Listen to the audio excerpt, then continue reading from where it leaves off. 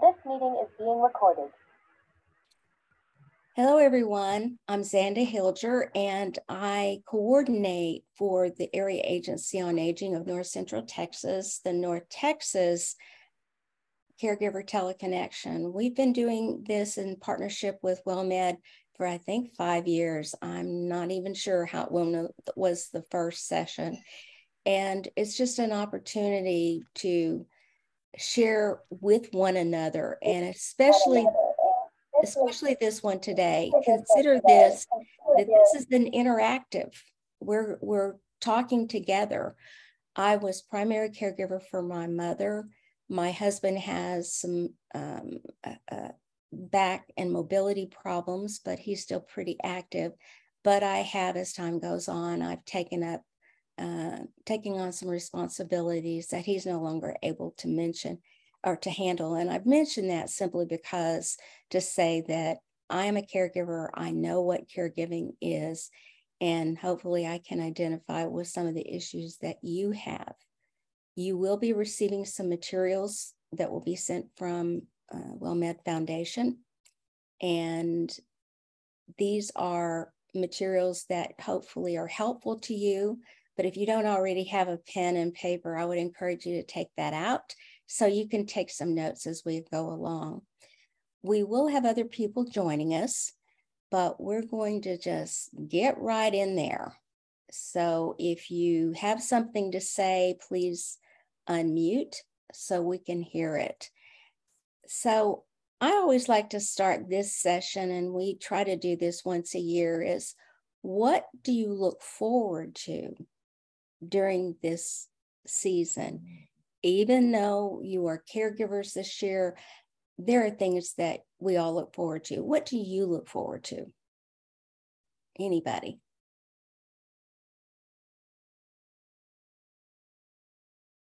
Okay, well, that's all right too.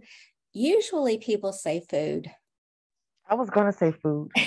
Usually people say food. Food and family. Food and family. And I love the holiday movies. And the movies. There you go. Anybody want to add to that? I saw some smiles that came on your faces with that. Anything else that you look forward to? During the time that I was providing care, sad to say, I was looking for it to be over. Over it. Okay, now that slips into the other side of that coin, which is, what do you not look forward to? What do you dread? Let's be honest about that. What do you dread or not look forward to? Anybody? Well, I'm kind of new to this and kind of not. My dad died of dementia, and the last 8 months we couldn't take care of him anymore, and he was in memory care, and it was just awful. But now I don't have an official diagnosis yet, but my mom apparently has dementia. Her memory is terrible. I've known that for a while, and she just got her identity stolen. She got scammed out of $40,000, and it's not traceable. And they say that it's up during the holidays, and it's just gone. And now I'm trying to figure out how to protect her from herself, because she won't cooperate with me on everything. Like I need her to sign over, so that I can take care of her affairs. She's already I'm already on her checking account, and already been taking care of that. But anyway, I'm just having a difficult time because she refuses to live with me. She wants to live by herself. And so I'm in the beginning stages of trying to deal with that. And I don't know how I'm going to get through it. Bless your heart. And I'm sure many people listening, and I can relate to that with my mom. She's been gone for a few years now. What I would recommend that you do is, hopefully all of you are aware of the Area Agency on Aging. And in all communities across the United States, dialing 211 and ask for the Area Agency on Aging. There are what are called benefits counselors, and there are program coordinators, and they might have some ideas for you. I also would encourage you, all of you really listening in through teleconnection, some of the recordings, do a search, and there are several recordings about scams, what to do about scams, how to avoid scams. And I would encourage you to look at those. And all of the caregiver teleconnections, they bring in experts, subject matter experts, and hopefully you can find a lot of assistance with that. How do you find those? Go to your, when you registered for this session, Mm-hmm. if you will look at the URL at the end, Yeah. and do a Google search for that. It will take you caregiver teleconnection, and it will take you to a screen where you can search. Minerva, can you give people some pointers about how to use that little search window? It's pretty self-explanatory, but you might have some ideas. I was actually putting on the chat what Excellent. our website is. Mhm. All of the sessions can be found under the health and wellness section, but if you know a specific presenter or a specific topic you're interested in, you can either find it through the search engine. If you want to listen to all the ones from Zanda, just type in Zanda under the search and it'll pop all of them up. And this is from several years that we've been doing this. Mm-hmm. Thank you. A couple of months ago, since I work closely with the Area Agency on Aging, every year we have at least one or two sessions about Medicare, Medicaid, and a colleague at the Area Agency on Aging in North Central Texas, one of her passions is about scams. There is a lot of information out right now that the federal government, and then Melinda has done one recently about scamming. It's a tough one, especially when the person doesn't live with you. And Minerva has put a link for you.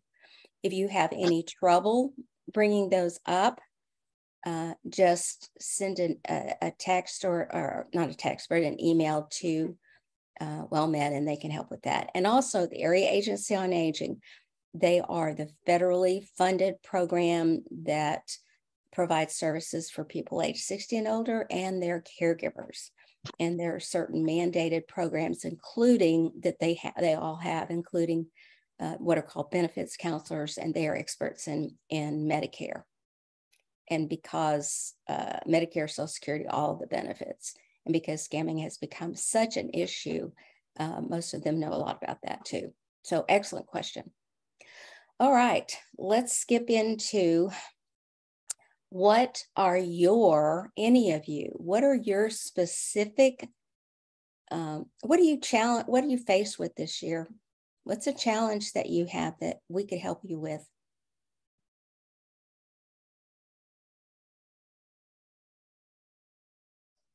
All right. Go ahead. I'm in college. I'm going back to school. So oh my goodness. Yes. And this is like the young lady said before me. I'm new to this also, to this area. So in this area here, caregiver. So it's gonna be a lot for me, caregiving, and then doing school, because right now I'm going through testing, I'm doing the finals. Gracious me. Now, a question, do you have, has your loved one been thoroughly evaluated medically by internal medicine or a neurologist? Do they have any dementia or Alzheimer's? What is that person's situation medically?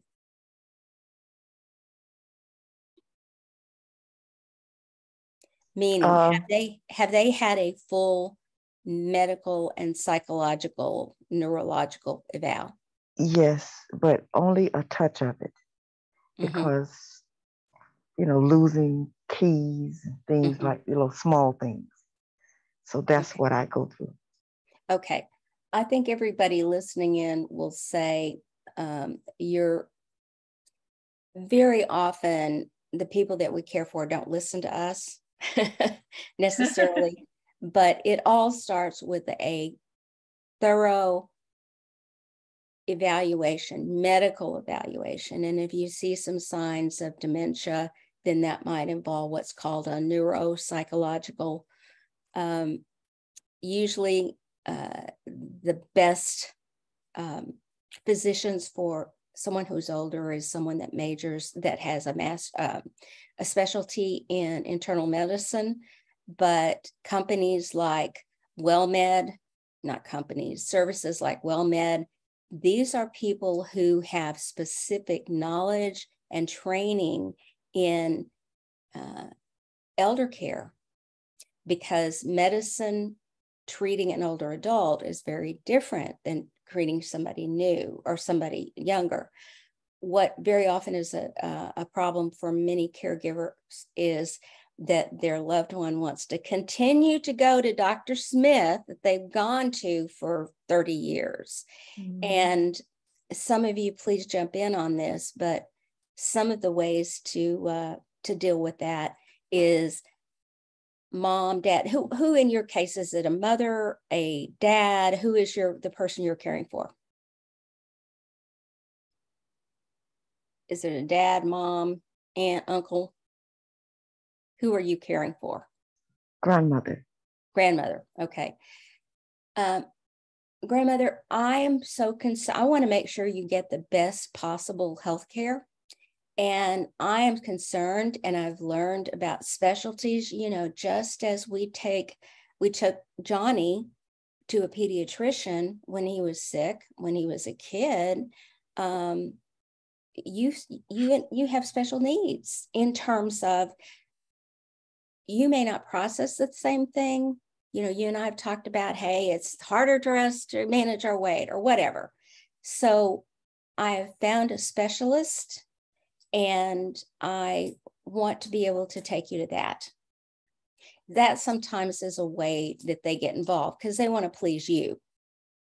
Some of them, they're just waiting to be asked. Okay, so I see that Gina is shaking her head. So how are you going to get her to, how are you going to get this to, how are you going to get the care? I don't know, because she's willing to go into her primary care physician because she's having some problems, and she goes to a heart failure specialist because she has heart failure, but she won't go to the neurologist because my dad had dementia, and she knows going to the neurologist might mean. And I tried to get them to early diagnose it a long time ago, and one doctor told she can't have an MRI because she has a pacemaker. They did a CT scan of her brain and said she had normal brain shrinkage for her age, but that was many years ago. And another neurologist said she had the beginnings of dementia, but that guy's in jail, so I don't know. I think he was scared. Well, you do what you can do. You can do what you can do. Just make sure there's a thorough medical evaluation that's happened not a year ago, especially if things have changed, because things can change. Well, and again, you kind of get creative about how to do that. And one of the tricks that I use, and that sounds awful to say tricks, one of the techniques I used, my mother started forbidding me to go into the examination room with her. Oh my goodness. Said I talk too much. So what I would do is I would make bullet points. I talked to my brother and sister-in-law who weren't as involved, and I would give a snapshot. This is what we're seeing. These are our concerns. And in my case, I was faxing it over. At the time there was faxing, but you can send it through the portal or whatever. And I actually had that physician come out to see me. And she said, her first question is, what is she doing here today? Because my mother was a doctor shopper, but she said, what she wrote me was very helpful, because what it did is it gave me something to check on. you know, sometimes they're accurate, sometimes you're, but think in terms of what kind of information you can get to the physician beforehand. And be very careful, all of you, saying, mom, dad, whoever, you need to see a specialist. Because how many of you like to be told you need to by your children? No. So think in terms of, I want you to have the best health care I've learned of this physician. Let's make sure that everything, and as you very well know, many, especially older women, they have recurrent urinary tract infections, and their behaviors can mimic that. Has somebody raised their hand for a question? Not a question. Okay. More so to agree with you with the, and you're saying the word trick, but I started using the word caregivers manipulation. There's got to be a more benevolent term, but yeah. Well, I tell you, that was, once I was told never to do not reason with my mother. Right. Somehow that clicked in my head. And after I was told that information, of course, I fell off the hill several times. But once what was the information that you were told? Do not reason. Do not reason. Oh, okay. Don't try to reason with them. Yeah. Right. If they say that the sun is shining and they went to the market yesterday, they went to the market yesterday. You just go from there and try to figure out. And I did use those things, you know, by slipping a note to the banker once she realized who I was. Once you realize that you're not taking from the person, you're not, you know, doing something to harm them, everything that you're doing, you're providing care. It's an unorthodox way to do it, because as long as the person can say, no, I don't want this service, there's nothing you can do about it. Thank you for saying that. That's exactly right. I think, Gina, you made the comment, and someone else did too, Lynette maybe, is that, let's face it, caregiving doesn't come with policies and procedures or a training manual. There are many, many, many rich resources out there. One of the ones that I would refer you to, WellMed has many resources. They have blogs. I want to refer you to the website that we manage, and it's through 2 area agencies on aging. It was actually written with funds for 3 of them. It's called familycaregiversonline.net. And we have frequently asked questions, education modules, blogs on particular topics. We have a resource directory. And what we've tried to do is pull all of this information together into one place, a jumping off point. Does it have everything you need? No, but it might be a good place to start. But let me encourage all of you, educate, educate, educate, educate. Cannot say that enough. And if you're not already involved in some kind of a support group, we highly recommend that, because that's also education. The beauty of all of these technologies is some of you may not be able to leave the house, or you work and you just can't physically go, but many, many support groups are now online. The Alzheimer's Association has a list of throughout the country, and it's an interesting, they've kind of switched something. It's called Community Resource Finder, but just plug in Alzheimer's Association and your zip code, and it will probably take you to some of those events. But on our website, we have one page designated to support groups, And we've tried to make it as easy as possible to get to Alzheimer's Association support groups and then some of the local ones. So, and I guess the term is, especially in terms of the internet, work smarter, not harder on the internet. And if you've not already noticed this on the internet, the first thing that pops up generally is going to be ads.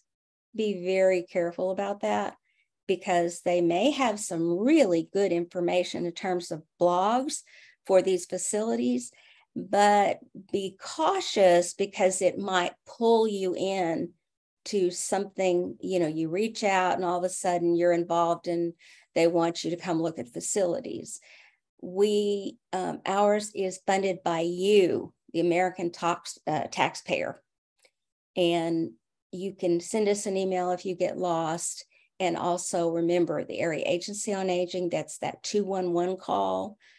How many of you are in the San Antonio area? Not many, because I was going to recommend, you've got WellMed's a good resource. Every community in the United States has an Area Agency on Aging. It is funded by the federal government. Okay. So let's switch specifically to the holidays. All right. What do you know you're going to be facing that you could use some, that you either need to vent about, or you could use a little bit of assistance from some of us today? Just jump right in. You don't have to raise your hand. Anybody? Well, like I said, the stuff just recently happened with my mom and my brothers. I have 2 older brothers and they're not helping at all. Imagine. Can I interrupt one moment to say this? In general, caregiving is provided by one person, no matter how many. Now, sometimes they're the coach or the lead person, but it is not at all unusual that you're it. So please go on. I hope that didn't get you off track. No, I just, I have health problems myself. I'm on disability. Mm-hmm. And I've been driving back and forth over there because, she's not willing to move. Mm-hmm. And how far is she away from you? 5.5 miles. Okay. And so I'm exhausted. Ever since this happened, I'm over there all the time and I'm exhausted. And my health problems are aggravated. And I'm just, because of this identity theft and losing so much money, I'm just like, that was money that I was planning on getting help to take care of her. And now, I had to go to the bank and take out the last $23,000 she had. Luckily, I was on the account, so I could do that.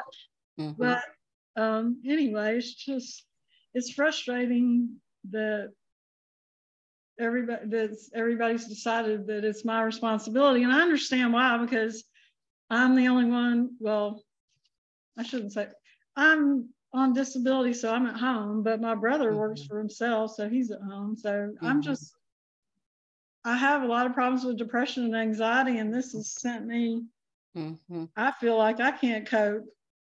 Sure. And that's another good reason for a support group. Are you under the care of a physician? Yeah, a lot of them. And are you taking any medication for your depression? Yes, I'm taking 2 medications for depression, and does that help?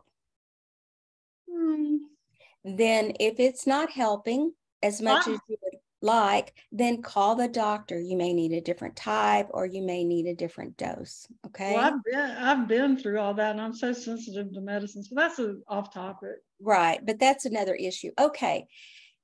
And I would encourage this of all of you. Have you made a list of what areas that you need help with?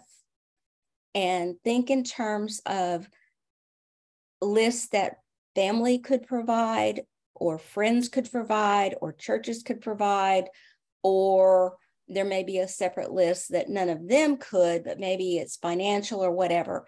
If you've not done so, make a list. And if you, because that would be helpful too. Many of the things that in my case, many of the responsibilities I had with my mother, I needed to handle them. I needed to take care of them because I was kind of the overall coach. My sister-in-law was wonderful. However, my brother at the time, he had health problems and he was very busy. Everybody. And that's what you're going to hear from family members. I'm busy. Well, I honestly don't know many people who aren't busy.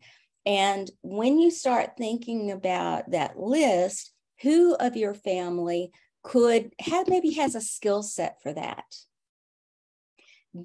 And when they say you're busy, here's a good way to respond. I know.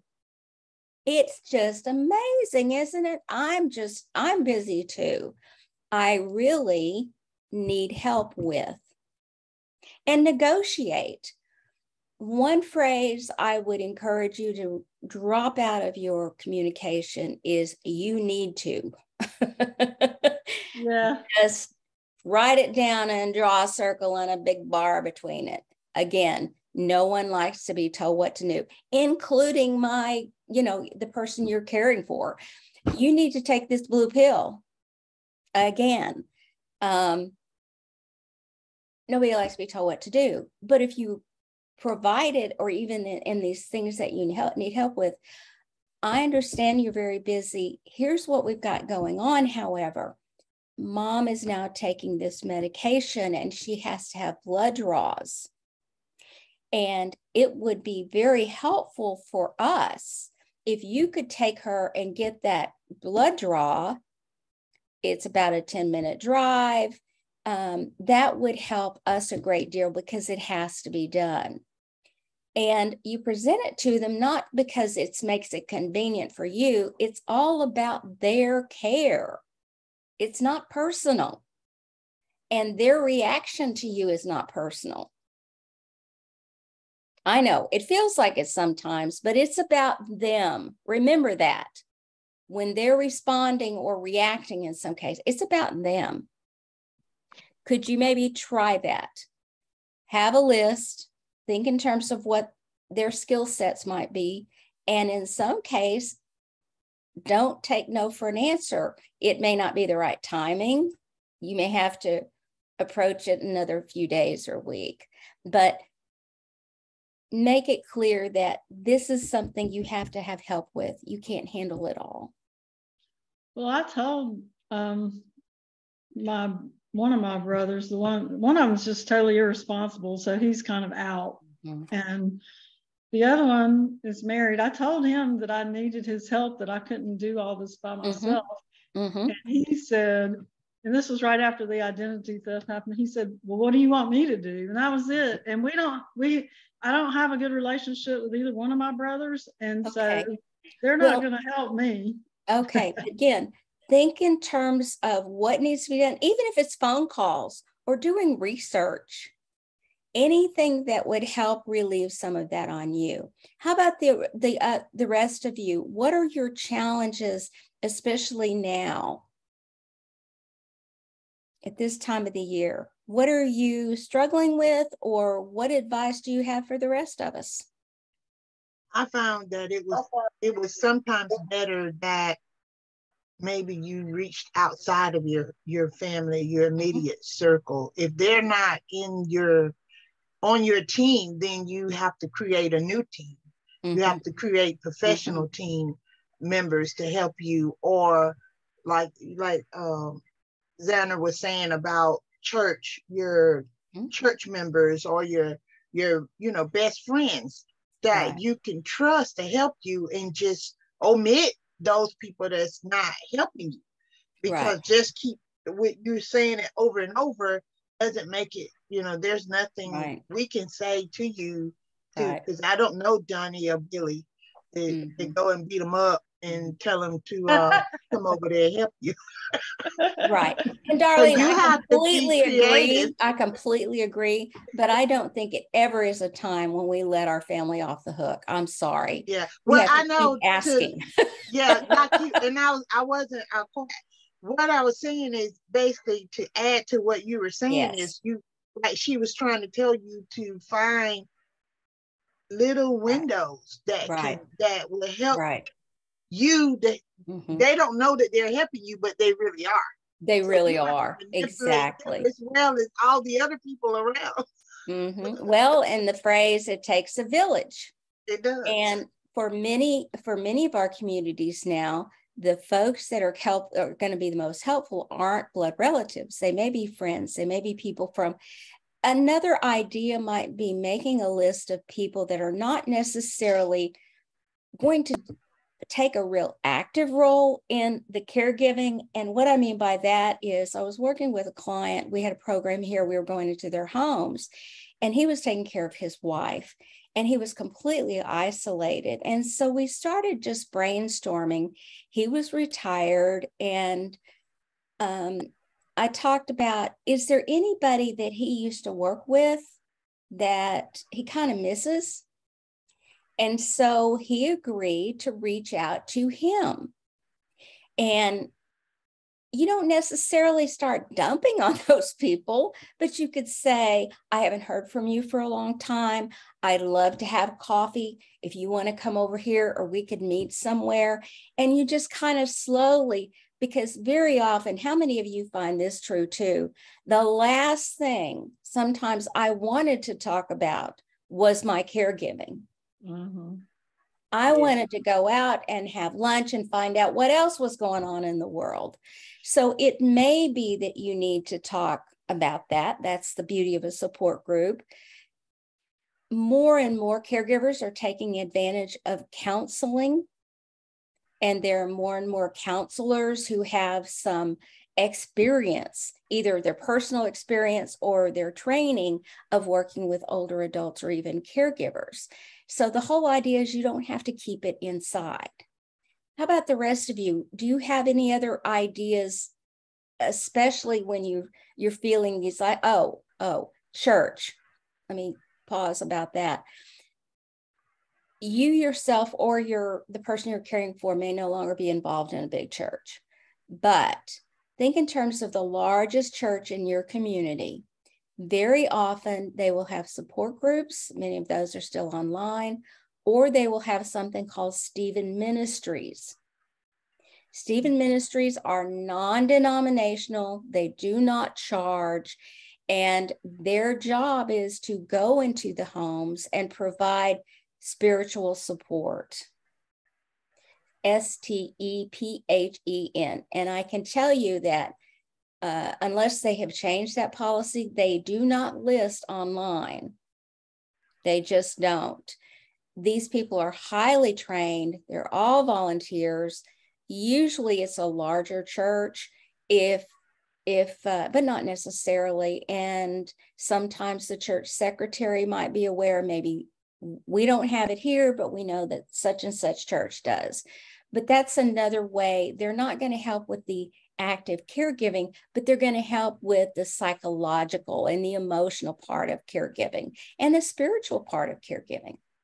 Because I've heard many people say, I can handle the bathing and the dressing. It's that emotional and psychological challenges of supporting my parent or or for myself that sometimes can be even more of a challenge. Okay, how about the rest of you? Do you have anything to add to this conversation, or you need our assistance with problem solving?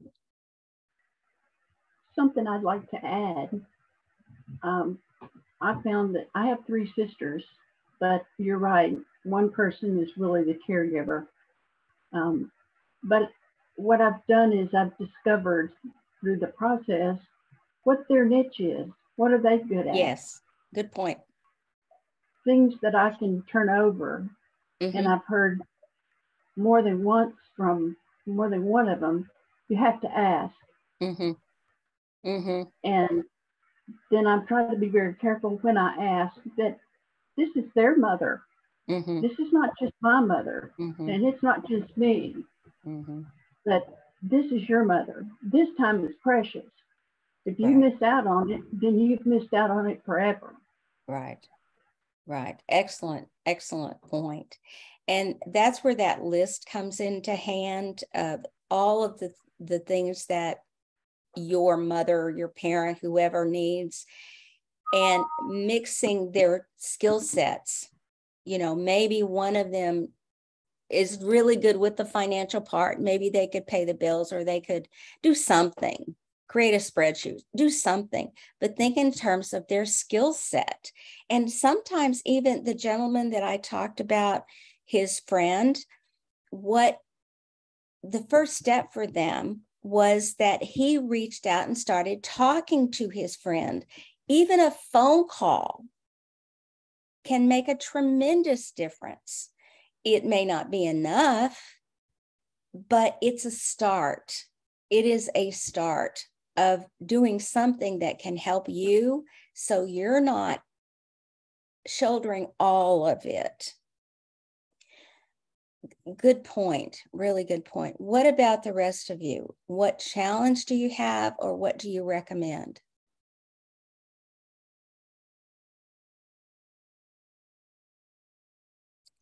My challenge is I have no siblings, and my uncle that's left, because she had, out of all the kids, everybody is deceased, and my uncle he's dealing with his own illnesses, that he has stomach cancer, and he doesn't live here. And I'm from Miami, and so I'm all alone in this fight by myself. Again, the need of a support group, number one, and you probably have friends. You probably have people that you're close to. They may not know what to say. They may not know what to do to help you, and you can take the initiative. They very often don't know what to do, so they may avoid you. This happens frequently with caregivers. They start feeling more isolated, and it's not because their friends don't care. It's either one of two things happens. They don't know what to say, or that's all you talk about. And honestly, they get tired of it.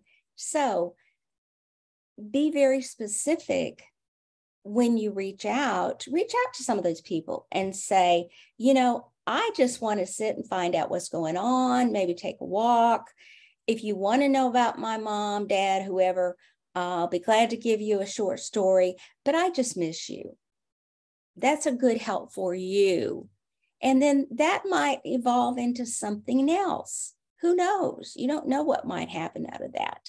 But frequently, our friends, they just don't know what to do. I want to share with you an anecdote that I think most caregivers, it really happened.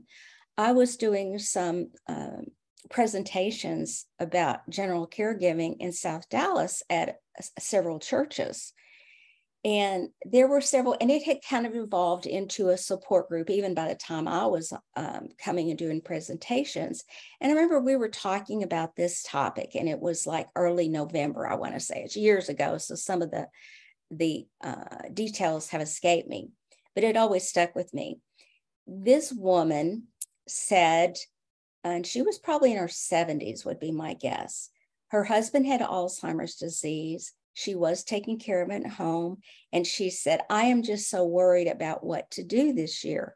We've always hosted Christmas at our house. I've always taken care of everything. Some of them will bring napkins or whatever, and they'll help that day to set the table, but I just can't do it all. And so threw it up to the group for discussion. And her point was, I want to do it. I just don't know how I'm going to handle it. So we threw it up to the group. And what the group encouraged her to do, how many of you agree that frequently you are the problem solver in the family and you're used to taking the lead and you take care of things and you don't ask for help? Come on, ladies. right? It's a skill we learn over time. And sure enough, she hadn't asked anybody for help because that was her job. She considered that her job. So the ladies at that group suggested, they just did some problem solving and kind of brainstorming. And so she was kind of, she wanted to know if that was going to work out or not. Well, the next session we had was in January.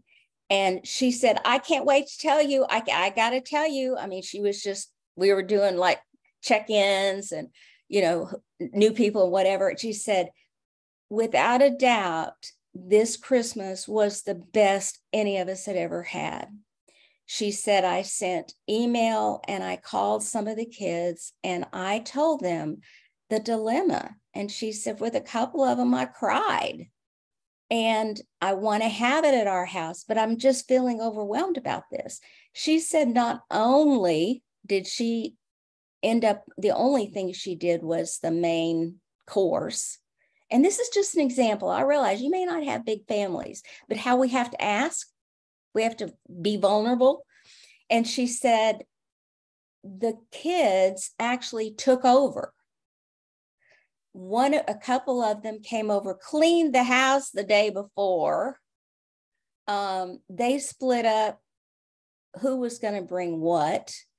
And those people in the family that the only thing they manage are paper plates and napkins.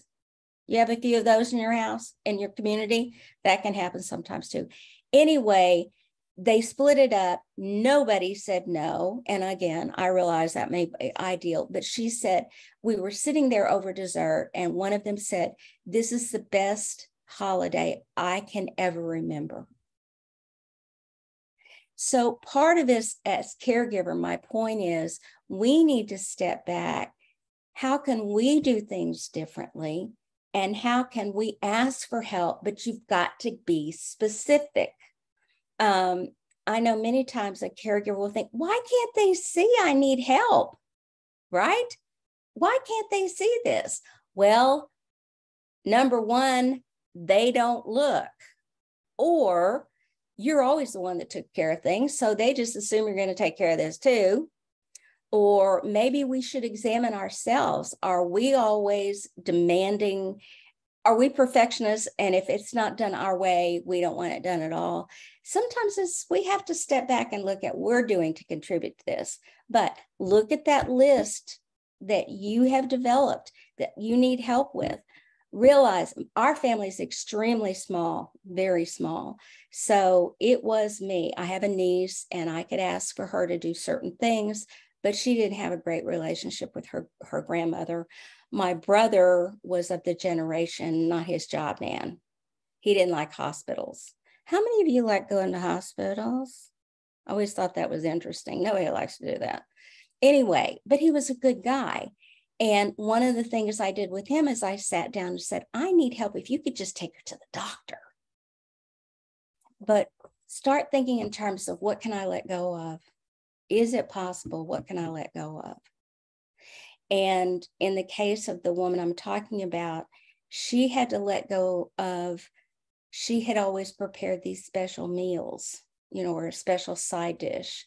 And so what they found is one of the other family members was going to start doing that.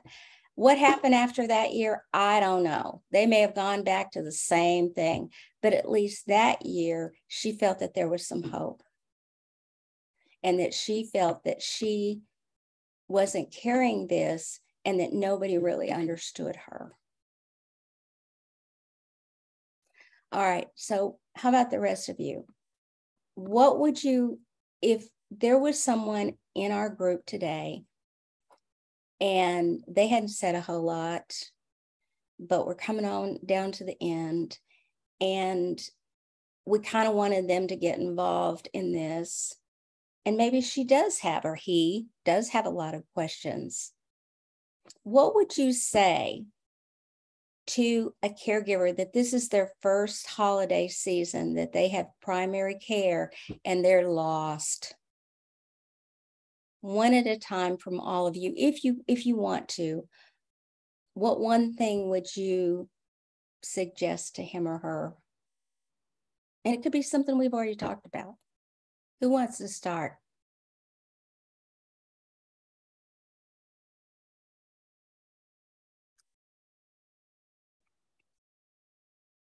Lynette, could you start? What one thing?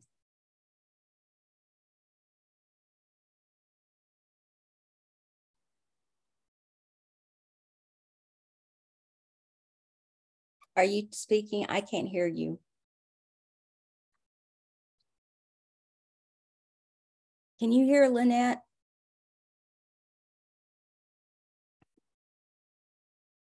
Okay, ask to unmute. Here we go.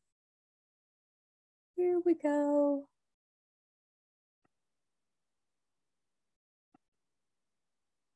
All right, any of you, go ahead and start talking because I'm looking at Brenda. Is there anything you could say? Well, I don't know how you do it, but it's letting go of expectations. Excellent. Yeah. Yeah. Lower your expectations, right? How have you been able to do that? Is there any trick that you've learned that would be helpful to us? Well, it's hard for me. Go. I'm sorry, Brenda. Lynette. Go ahead, Lynette. Yeah, it's hard because of something that you're the only one. I don't know about the rest of everyone that's online, but because I don't want to fail and I don't want to something that has been getting done through me not get done at all. That's my problem. Depending on someone else, can somebody fulfill that? Okay, Lynette, and jump in if you agree. You are going to fail. There are going to be things you can't do. And many caregivers are perfectionists. We expect so much more out of ourselves than we expect of anybody else. You agree? Everybody agree with that? We expect more. Yeah. And what I was going to also say to Lynette, many caregivers feel like they're the only child. That was me. They feel like they're the only child. And so for you, maybe there's a friend, maybe there's somebody they used to work with. Again, I repeat again, the idea of a support group. Is there enough money in their account to maybe also talk to a geriatric care manager that could provide some advice? No, everything is coming out of my account. Okay, all right. Look around make use of your, and this is for all of you, make use of your insurance, your health insurance, and get some counseling. More and more, there are people who specialize in elder care or caregiving. The comment that Brenda made about lower your expectations, absolutely. The less that you expect, then you're only surprised, right? Right, Brenda? Right. If you lower your expectations, you at least can be surprised. Can you think, and I know this is more on you, but just sit down and start thinking of somebody, anybody, like the gentleman I referred to, that he got in a habit of every week he would talk to the guy he used to work with. And the last I heard, they even were going to go to for coffee. And I don't remember what else happened.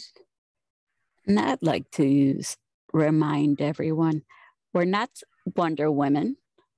We're not Superman or Supergirl. Yes. We are just human, and we need to also remember to take care of ourselves. Absolutely. Absolutely. Because, and some of you may already have seen before, the image that's usually used a lot with caregiving. When you get on the plane and the announcement is, if the cabin loses pressure, the face mask will drop down. And who do you put it on? You put it on yourself first. Because if you're reaching over and trying to put it on them, you're sucking for air. And it's very hard for many of us to do that. But absolutely, self-care has to be important. It has to be. It is not selfish. And I can tell you, related to that, research has shown over and over, the number one emotion for caregivers is guilt. Could have done more, should have done it differently. Guilt. Just realize this is a companion that you're going to have as long as you are. And some of us are better at guilt than others. Some of us have had a lifelong history of dealing with guilt. It's never enough. And remember, many of us, think of it this way. If your best friend was telling you your story, you following me so far? What would you tell them? Would you maybe tell them, but what are you doing for you? Think in those terms. Isn't it time to treat ourselves like our own best friend? And then I have more to give to others. Darlene, how about you? What would you tell someone else in your shoes? One thing I would tell them to take each moment and day, take it, and analyze yourself in that day. And most of all, take care of yourself first. Like you were saying, take care of yourself, because if you're not there to care for the person you're caring for, what is to happen to that person if you're no longer? Absolutely. Then what happens? That's an excellent point. Then what happens? If it happens to you, then what happens?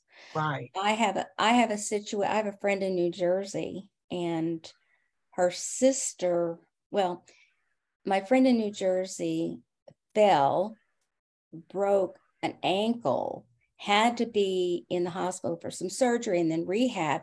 Her sister had to go into rehab herself because there was no team. They say about kids, it takes a village. We're not very good about elder care, about creating a village. But get creative, think outside the box. Who in your world? Stephen Ministries is another resource. They're not going to help you with your caregiving, but Stephen Ministry are non-denomination people that will help, that will come and provide some emotional and spiritual support for you, for the person you care for. Again, I'm going to repeat it again, the importance of a support group, because they, as we have tried to do today, to talk about what they've learned, how they can help you and how you can help them, just doing things differently. It's a little after the hour, so I want to ask all of you again, just kind of as a review, and maybe it'll help you to remember, what one thing are you taking away today that you're going to try, or you're going to do differently? Who wants to start? I'll say lower my expectation. Okay. And not feel guilty of not being there. Not feel guilty of letting someone else step in. Right. Okay. Who else?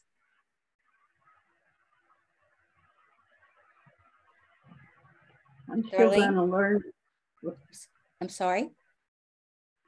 I'm still working on letting go of expectations. Good luck with that. We wish you well with that. Thank you, Brenda. Darlene? That I want to continue to research and learn more about different kinds of support groups and not be limited to the ones I already know, that there's others available all over. And remember to make use of the 211. There's also something called Elder Care Locator that is good with resources, but tap into your community. I tell people, your taxpayers and your taxes and your donations have paid for these services. They're not charity. It's time for a return on your investment. Reach out.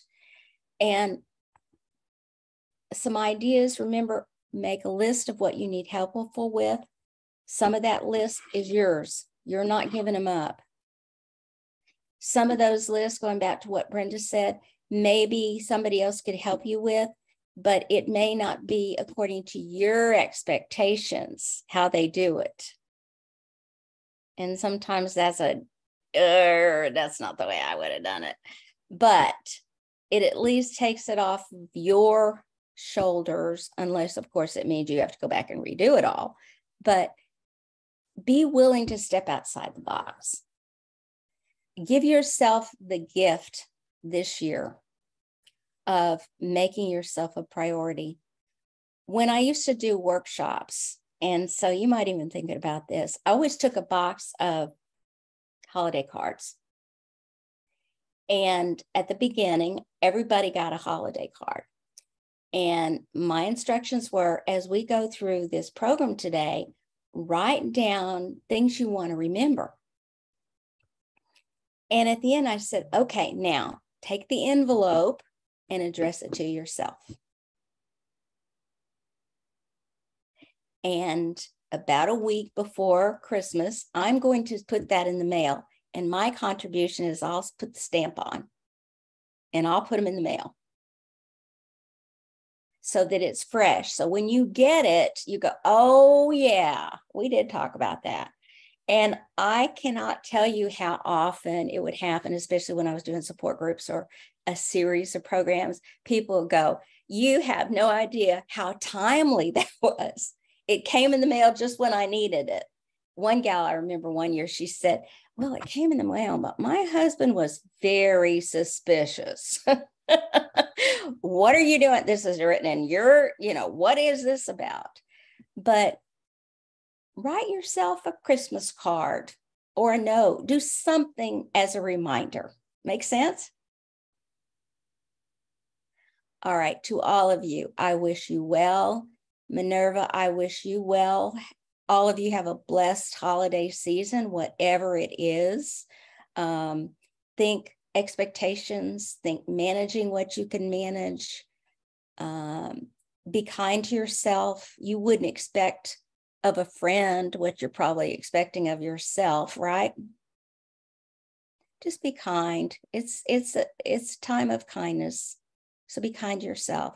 And remember the holiday music. Turn that on.